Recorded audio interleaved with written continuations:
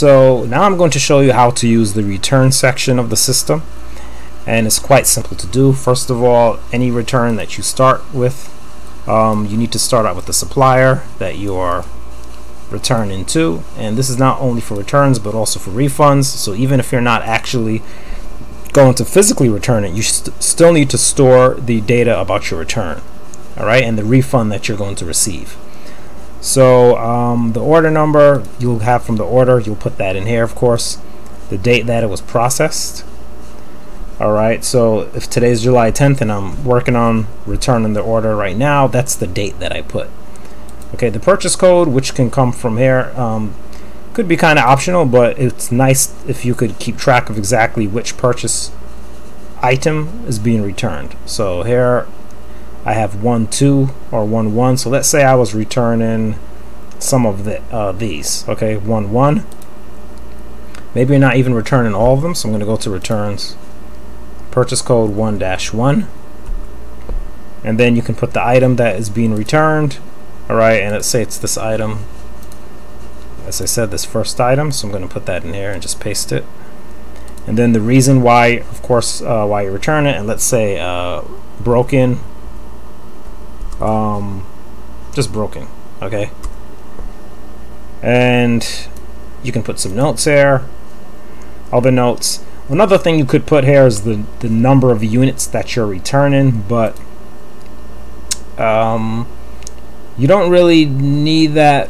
I mean, you could always add a column here. There's the ability to insert columns, and the good thing about this format, table format, is when you insert a column, it does not affect, it will not mess up any calculations or anything, so you can do that if you want. But really, I'm not concerned so much with the number of units that I'm returning when it comes to the cost, right? I really just want to know how much I was refunded. Okay, so in this case, maybe I'm not even going to return them if they're broken, so I might even say no, I didn't return it to the supplier. But let's say I returned, how much did this cost in the first place? Right, let's look at how much it cost in the first place. I paid for the subtotal is what I'm talking about. Okay, let's say, well, let's just say they give me 50, right? Because there were two different there were actually two different unit prices. Let's just say they give me $60 back. Okay, I'll just throw a number in. Let's say they give me $60 back and I returned maybe 2 of them or 1 of them or whatever, right? All I care about is that they give me a $60 refund, and my refund date is July 10th. Okay, now my refund date is actually not July 10th. Sorry, my refund date, the date that today is July 10th, and I'm processing the return today. But actually, the date that I get refunded could be an entirely different day. So I might not even know when I'm going to get refunded. And one thing you can do is wait until you get refunded on the product and then put in the date. But if you're doing a lot of returns, a lot of orders, maybe you don't have time to keep track of when they are actually putting the money back in your account. So perhaps you want to just kind of guess. You know that you're going to send the product back soon, and you know that they'll probably refund you by the end of the month, perhaps. Maybe you just want to put July 31st. Sorry, this should be a date. Make sure it's a date format. You can do that again. And okay, so July 31st, right? Refund month is July, and then you have refund account. Okay, so I used this account to purchase it. If you look at the purchases section,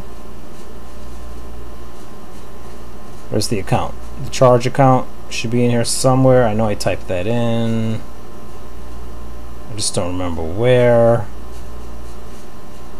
Oh yeah, right, that doesn't go on here, right, that goes on the purchases sheet. So for this purchase number 1, it was Chase 1234. Now you don't necessarily have to go looking this stuff up, because probably, you know, when you pull up the order at the supplier, that information will be there. I have to do that because I'm just teaching it, and I don't have a real order that I'm using, so I have to go back in the spreadsheet to find everything, right? But when you do this for real, you're going to have the order information in front of you, so you'll be able to just go right here, and it's going to show you the card, okay, that you used. It's going to tell you when you pull up the return, right? Okay, so the return costs. So this is like any cost that you have to incur in order to return the product. But if I'm not actually physically returning anything, there probably won't be any costs, but there could be if you have to return it. But so if there is cost, I'm just going to go ahead and add a return cost just so that you can see how it calculates. And you're going to see you're going to get $50. I mean, it's a simple calculation. It's just taking the refund of $60 that they're giving you and subtracting what you had to come out of your own pocket, right? Which was $10, and that leaves you with $50. Right, so basically after doing this return, you get back $50 net when you consider that you spent $10 and they refunded you $60, right? That's what this means. The account that was charged for the return cost, that's what this means. Like, what account did you use to pay for these return costs? That's important because we want to know. It might not be the same card, right? You might use something different to do it, right? So we want to know that. Okay, but if you're using the same card, Chase1234, then okay, fine, same account, then it's just the same account. I'm going to save that, and that's pretty much how you do returns. Right, so returns are really simple.